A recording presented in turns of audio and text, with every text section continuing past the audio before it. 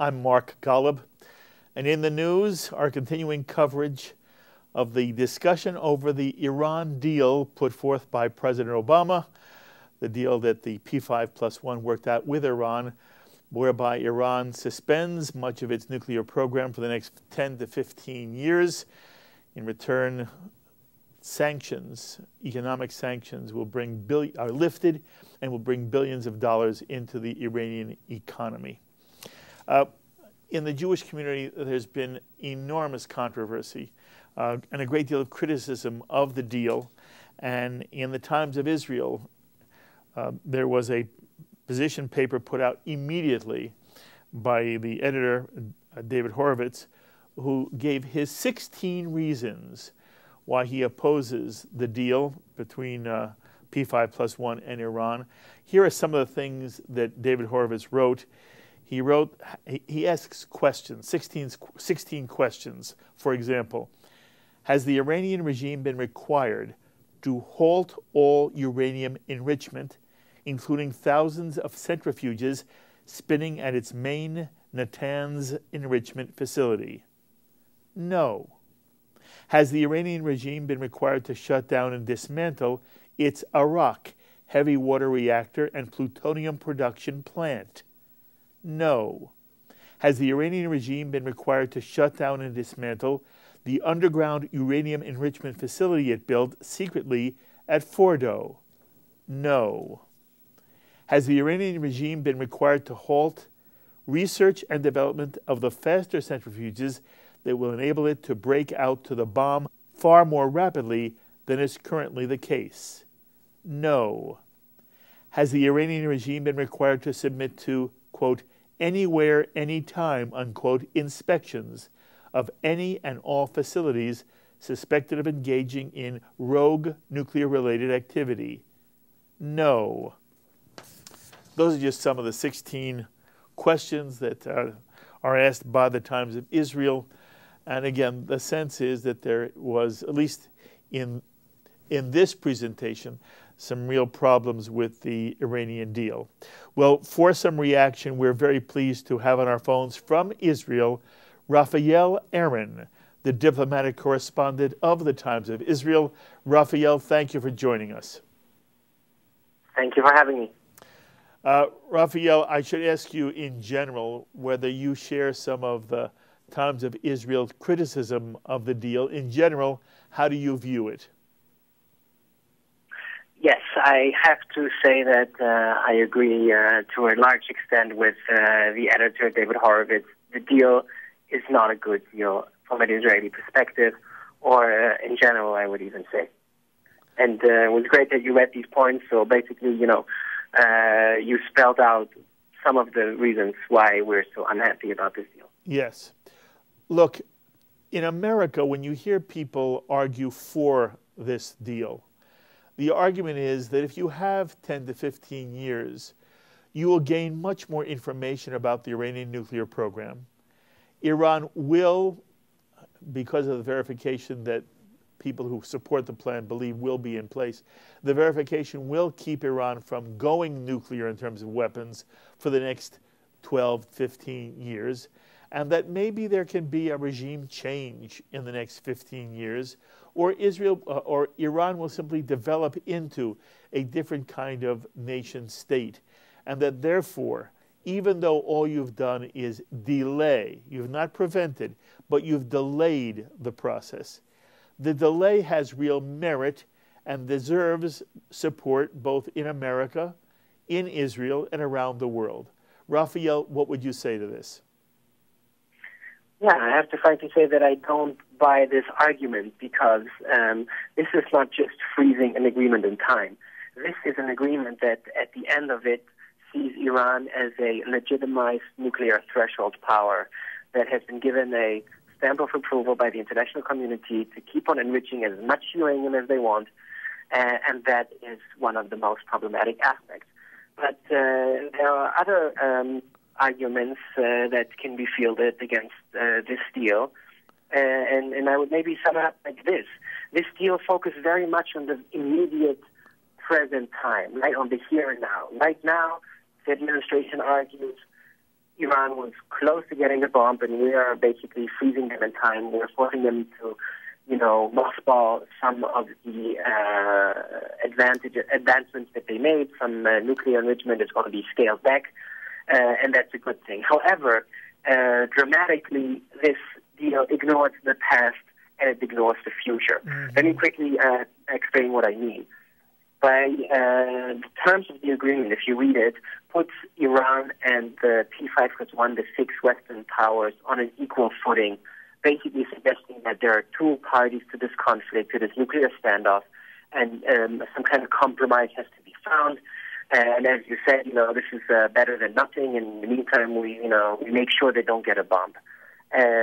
However, this is the wrong way to approach that conflict with Iran. Iran is not an equal partner in the international community. Iran is a signatory of the non-nuclear proliferation treaty, the so-called NPT, and has violated that on various occasions, as it has violated 6 United Nations Security Council resolutions. Yes. So Iran is a violator of several agreements, and therefore it shouldn't be seen as two parties that need to find a compromise. Yes. The Iranians are the one party that needs to make concessions for the international community to welcome them back and grant them sanctions relief. Mm-hmm. So by denying or by allowing Iran to deny its past as a violator of international agreements, it is giving Iran the chance to rewrite the narrative of the entire history of that nuclear standoff. Yes. And that's problematic. Yes. This narrative is very problematic. So that's part number one. But more importantly, you can say, the past is the past, let's move forward. More importantly, this deal all but ignores the future of Iran and the Middle East. And as you spelled out, in 10, 15 years, this cap on nuclear activity is sunsetting, as it's called. There's a sunset clause, which means at some point this is going to end, and then Iran, if they stick to the deal, will be a legitimized nuclear threshold power, and that's very problematic given the regime's nature that I don't need to, spell out. Yes. I want to make sure, though, you clarify. When you say that at the end of the 15 years, after the sunset clause and this deal expires, it runs out, what do you mean when you say that Iran will become a legitimate nuclear power state? Are you saying that it will have legitimacy in terms of peaceful nuclear power?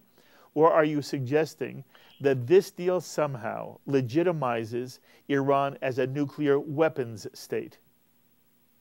No, it does not. No, it does not. Iran remains a signatory to the NPT, and therefore is not allowed to build nuclear weapons. In the agreement that was signed yesterday, yes. Iran states explicitly that it will not seek the development of nuclear weapons. So what bothers you? What an Iranian promise is worth. What this deal does, it allows, after its sunset, Iran to enrich as much uranium as it needs. And you and I know that Iran doesn't have any use for highly enriched uranium. It has no nuclear facilities that use highly enriched uranium for civilian purposes. The only reason why they would want to enrich uranium to a high degree is to use it as a warhead for a nuclear weapon. Exactly. So, what's your view? If I were in the streets of Israel, and I'm sure, by the way, in Israel as there is in America, there's difference of opinion, and sometimes American Jews or Americans in general have the sense that in Israel everybody thinks the same, which is just is nonsense beyond belief. But acknowledging the fact that there are differences of opinion, do you feel, Raphael, an overall sentiment in Israel about this deal? Yes, I mean, as you rightly point out, right, 3 Jews, 4 opinions, so it's utter nonsense to say that Israel thinks and speaks in one voice. However, the nuclear deal is being rejected throughout. There has rarely been so much consensus, especially in the political class. The opposition leader of the opposition, Isaac Herzog, and even another opposition leader from the Yesh Atid party, Yair Lapid, they have both come out swinging against that deal, totally backing the prime minister, which is this kind of consensus you rarely see in Israel, if ever. There's no other topic in Israel that finds agreement across the board. However, having said that, not everybody in Israel would agree with that op-ed from David Horowitz you referred to earlier. There are some, even though they're in the minority, but there are some analysts who say that that deal is a bad deal, but it's not as bad as it could have been, and we should not become hysterical.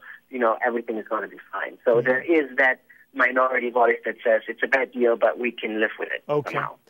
And what has this done, in your view, Raphael, to Benjamin Netanyahu's stature in this entire discussion? He was the driving force. He made this the most important issue of his successive terms as Prime Minister of Israel. Does this in any way tarnish him that the United States did in fact go ahead and sign this deal with Iran? Well, in the meantime, the opposition leaders that I just mentioned, who are backing him on the facts, on the assessment of the deal, they're actually accusing him of preventing Israel from getting a better deal. They're saying that you took on you promised us to prevent Iran from becoming a nuclear weapon state, and here it is, a deal that you yourself say is paving the way to Iranian nuclear bombs. So you failed in your mission to prevent that from happening. So the two opposition leaders back in that it's a bad deal, but then they throw a lot of mud at Netanyahu for, not preventing that deal. We'll have to see how much of it sticks. In the meantime, it seems like a political ploy to kind of, say what they think about the deal without agreeing too much with Netanyahu, who obviously they need to oppose for political reasons. Yes. There are no elections in sight, so it's going to be hard to see how the public is going to view that. In the meantime, Netanyahu feels the pressure, and he's been pointing out several times, including in the Knesset, that he did everything possible. He was one of the first people in Israel to raise that concern about Iran, and that without his active lobbying against Iranian nuclearization, Iran would have by now hit the bomb for a long time already. Yes. It does not seem to be fair criticism of Netanyahu that this deal was done, and I understand those who would argue there may never have been a deal at all if it weren't for Netanyahu, and whatever deal we got, he deserves some credit for. The other discussion in America all the time, American Jews are always talking about, well, will the state of Israel attack Iran? Will it try on its own to wipe out any nuclear program that Iran may be developing in terms of a nuclear weapon? Two questions on this front, Raphael. Number one, does this deal put that entire question on the shelf? If, in other words, is it no longer a reason to discuss at all because we have at least 10, 15 years to worry about it? And in general, how do you feel about the Israeli public's view of Israel trying to use military force to take out Iran's nuclear program? Mike, first of all, to take out Iran's nuclear program is basically impossible for the Israeli army. Everything that the Israeli army can do is to set it back a couple of years. And Israeli generals are sorely aware of that. And to come to your first question, they are thinking about all possibilities, keeping all options on the table, thinking, of course, what needs to be done if something needed to be done. If Israeli intelligence were to signal that Iran is violating the agreement and seeking to break out to nuclear weapons capability, I am sure that the Israeli army would seriously consider taking action to prevent that from happening. Having said that, the military option seems very far away from this point. if the Iranians are going to stick to the deal they signed yesterday, and my sense is that they will, at least initially for the first couple of years, to make sure that the sanctioning relief kicks in and they feel some economic relief. If the Iranians stick to the deal, then the United States and Israel have no reason to attack militarily. If they haven't now, then they will certainly not once the Iranians scale back their agreement. I agree with you. If the Iranians at some point make a move to break out towards nuclear weapons capability, Israel will be there to act. Yes. Okay, one more question for you, Raphael. We've discussed what the Israeli public, how the Israeli public views the deal, and what you've said is, while there are nuances and differences, overall, there may never have been an issue on which there is as great a consensus as there is in Israel over the fact that Iran should not have a nuclear weapon. When you look at this deal, you personally as an Israeli, what do you say to yourself? And when you talk to David about it, when you talk, with your friends about it, do you ever say to yourself, how in the world could the United States and President Obama think that this is the way that ultimately one should deal with Iran? How do you explain, from your perspective, how this came to be from an American point of view, in terms of the American administration? Right, Mark, I honestly don't even think it's such a difficult question.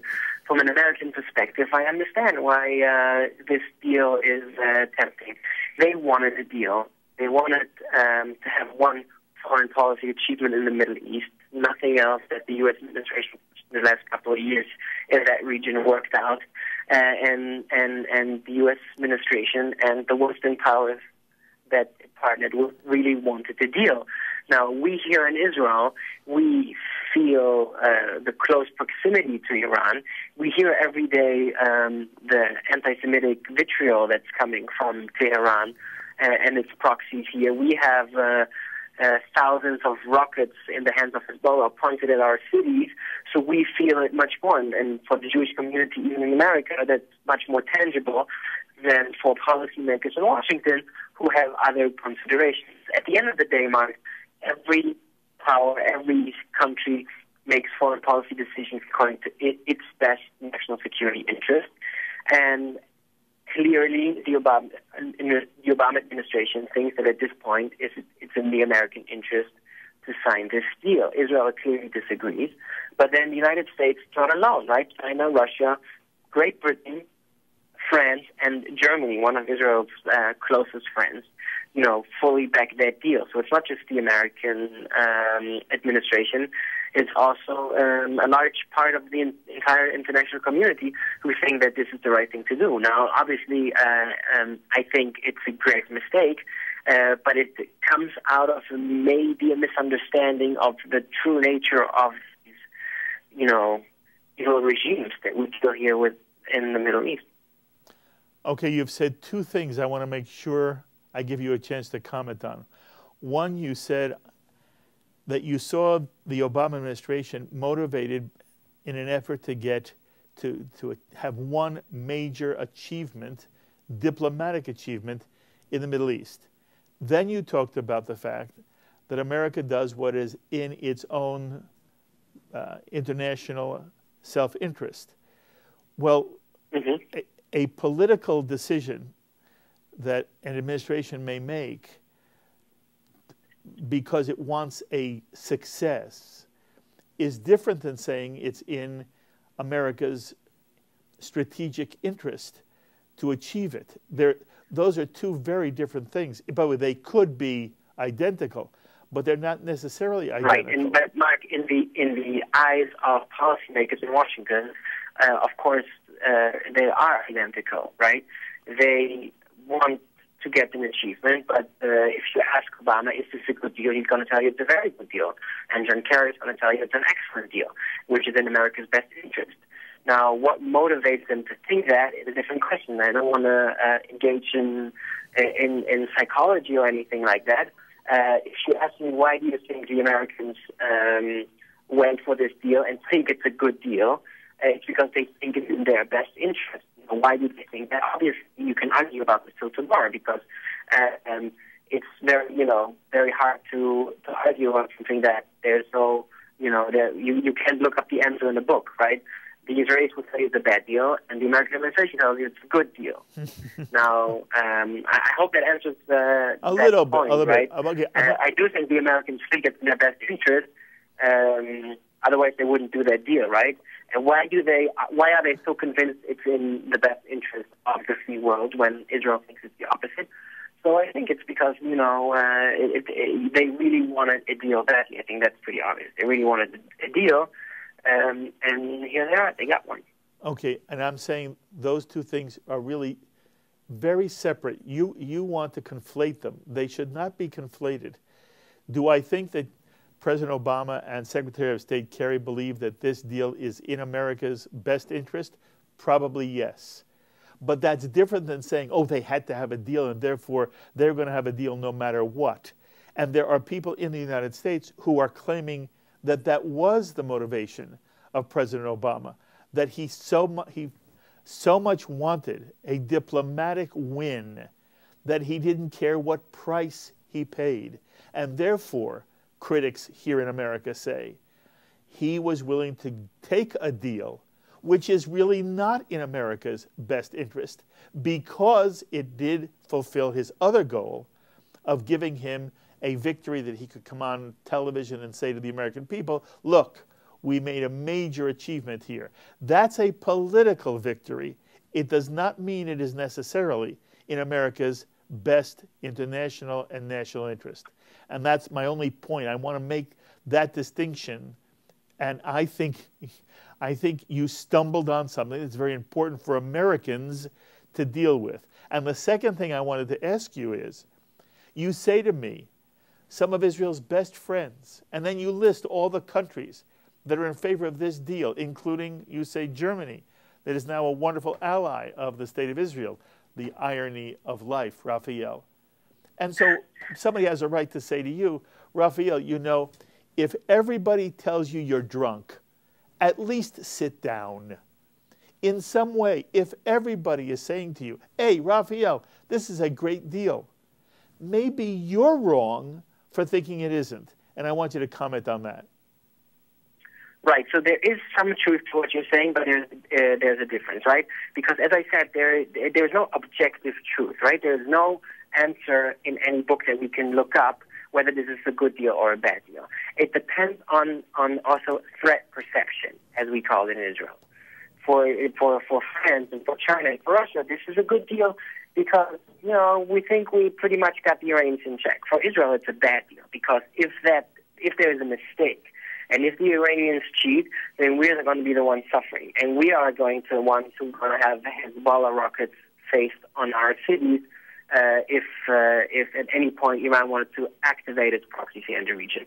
So I absolutely agree that if everybody tells you it's a good deal and you're the only one who thinks it's a bad deal, there is a reason to reflect. And I can assure you that when the deal was published and as the details of the deals emerged over the last few weeks, I warned myself against the knee-jerk reaction, and I said, let's just not believe what anybody tells you. Let's read the deal. Let's evaluate it. Let's speak with nuclear experts, and let's make an objective evaluation of that deal, which is what I believe I did. And I come to the independent conclusion that for Israel, this is not a good deal, and that the U.S. should have tried harder to get a better deal. And I believe that it would have been possible to get a better deal. Mm-hmm. Now, others might see that differently, and I understand why, because they don't see what I see. They are not living here in the region. They do not feel so strongly about the Iranian aggressive actions here in the region, including proxies such as Hamas and Hezbollah and others here in the region. So, I understand that the entire world thinks it's a good deal. I still think that Israel can think it's a bad deal because we are, in the line of fire. By the way, Raphael, you say it so beautifully, and it does have to do with personal experience and perspective. And what you're reminding all of us who are watching right now throughout America on JBS is that very often the American people American Jewry does not have the perspective that an Israeli has, because the American and the American Jew does not have the experience you have. We are living an ocean away from you, and we're living in a very secure environment. And you live in a very different world, and everybody talks about, oh, what a difficult neighborhood Israel's in. But you know, that kind of cliche does not really express or capture the very difficult situation Israelis must live with all the time. You do a remarkable job. The Israeli people do a remarkable job, Raphael, living with a certain kind of tension and anxiety, and then you live your life with a certain degree of joy and abandon and an optimism into the future that is just breathtakingly inspiring. So I appreciate what you're saying very much. It's been wonderful having you on JBS. I hope you'll let us call you again. I wish you kol tuva hatzlacha. And again, wonderful insights. I thank you very much, Raphael. Thank you, Mark. You be well. Be well. We'll talk again soon. The thoughts of Raphael Ahren, who is the diplomatic correspondent for the Times of Israel. And again, his last point: if you live in a situation, you experience it first much more realistically and much more personally, and therefore your positions may have more relevance and more weight.